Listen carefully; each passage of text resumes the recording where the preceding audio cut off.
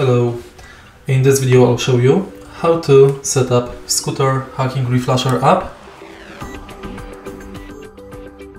and program your motherboard via ST-Link V2 device.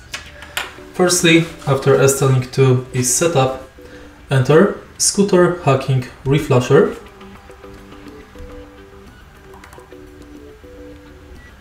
Confirm. And now, from the list of scooters, you have to select XIAOMI Scooter Lite, because XIAOMI Scooter Essential is not available, but the Scooter Lite works just the same. Leave the peripheral for drivers and enter your serial number. Now you can reset or change total distance traveled, leave the copy and activate ESC.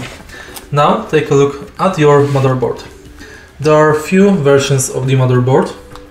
What interests us is the version right here. Currently I've got V3.0 and V3.3.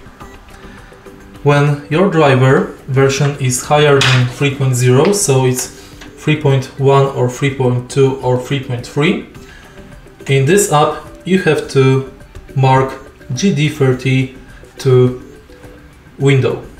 After this, connect your motherboard with the app via ST-Link and tap Launch Recovery. And that's basically it. If you find this video helpful, please leave a like, comment and subscribe.